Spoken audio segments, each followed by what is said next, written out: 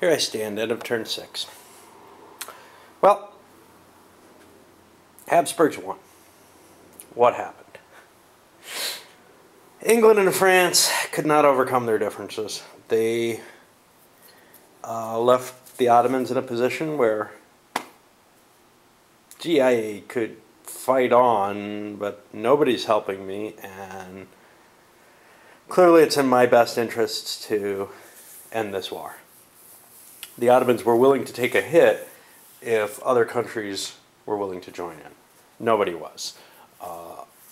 Asking the papacy to attack the Ottomans, or the Habsburgs,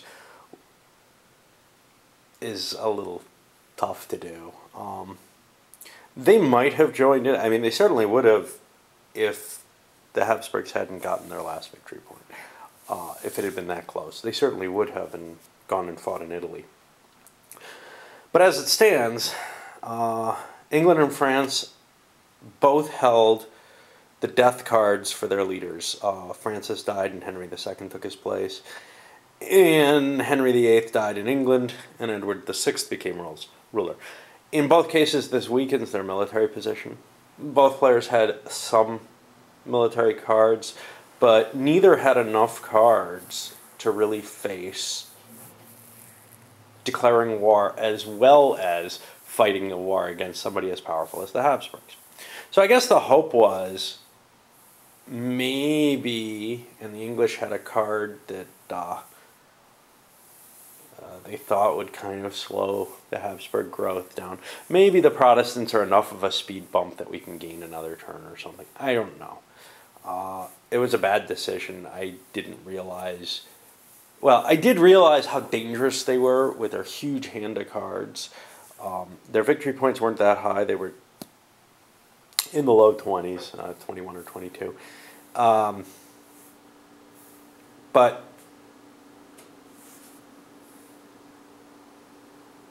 with the points they got off the Ottoman victory, which ended up being 3 because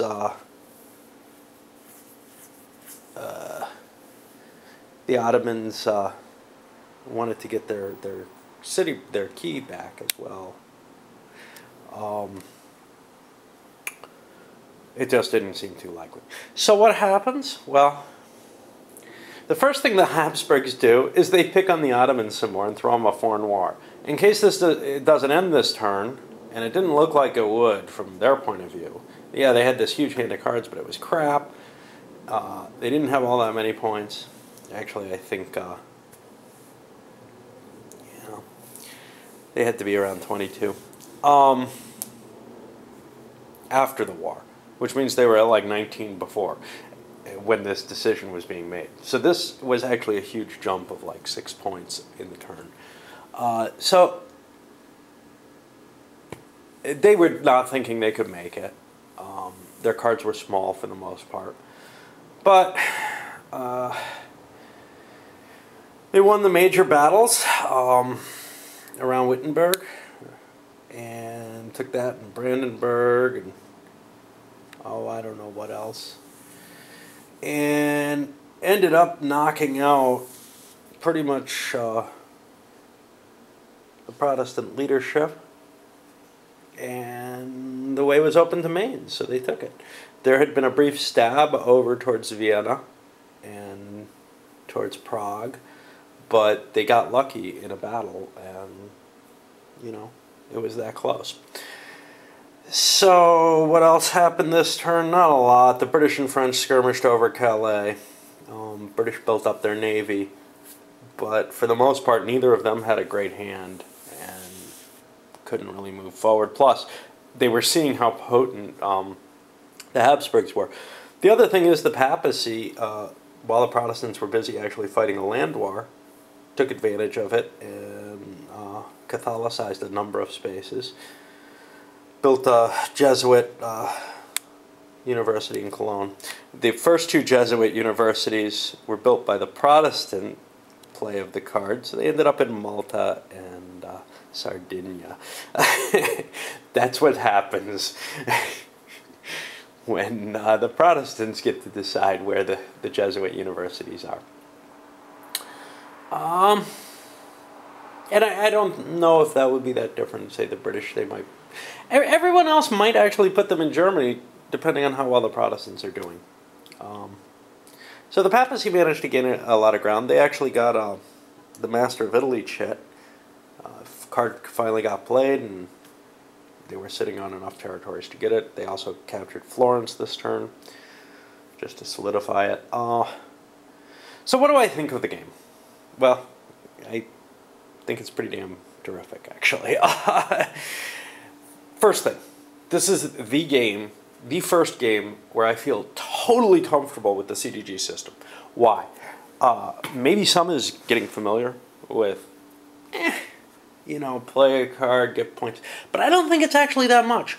I think what it really came down to is these fixed events in decks where you kind of have to know what cards are coming, and you kind of have to know how many, what the sequence in the play is, etc. The deck in this game is huge, and everybody shares it. There's some more of it. Here are the cards that were removed. There aren't that many of them. Let's get them in here. Nice little pile. And there's still a few more left to be added to the deck. But what it turns out as, you don't know what's going to happen each turn. I mean, the randomness in the deck is high enough that the random events really are random events. I think too many of the games worry too much about maintaining either a historical flow, which this, with its mandatory events and its adding cards, etc., manages to promote without enforcing. And I like that. Too many of the others have this feeling that it's almost a pre-programmed game, and there may be some changes due to events, but you're going to see event A in your hand, and you're going to be able to play it. So if you own the deck, you know what's coming. It's like playing a game of Magic. You know what you're going to get. You just don't know what order it's going to come in, And you control a lot about it. You might want to cull your deck. You might want to do this, that, and the other. I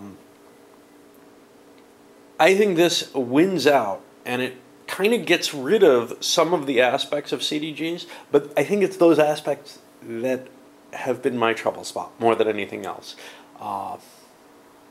Anyhow, I've rated the game a 9. I think it definitely deserves that. The question is, does it deserve a 10? Hard to tell. It's a little lighter than I like to usually give a 10 to, but I'll have to, I don't give 9s and 10s easily. I don't think anything's gotten a 10 without many, many plays, and I'm not going to give one on the first play, no matter what. Will it grow there? I don't know. Again, there's a lot about it that's much lighter than I like for handling this kind of subject. I think it's about perfect for the level that it's at. And so it probably deserves a 10, but the level that it's at is part of what I decide. So for example, I don't think there's a single tactical game, and there certainly is no operational game that I've given a 10 to. I don't think I've given a 9 to an operational game. I like big, complex strategic games. And I like some abstract games. But beyond that, it's really hard for me to give the highest rating to something that's in a genre that I'm not as thrilled with. Now, this matches with genre. It's in a very interesting period. It's got this wonderful interplay of, in the multiplayer with the diplomacy and the way the points work. It's anybody's game, really, for most of the game. So I like all those factors a lot, but it's going to be tough to push it to the 10. Anyway, I would definitely recommend this to people who like CDGs, to people who don't particularly like CDGs, because it does not have some of the aspects that bother me about them. And I suspect that would be the case with others as well. I think it's a terrific, very nice light handling of the subject. Definitely better than the only other one, Mighty Fortress. Okay.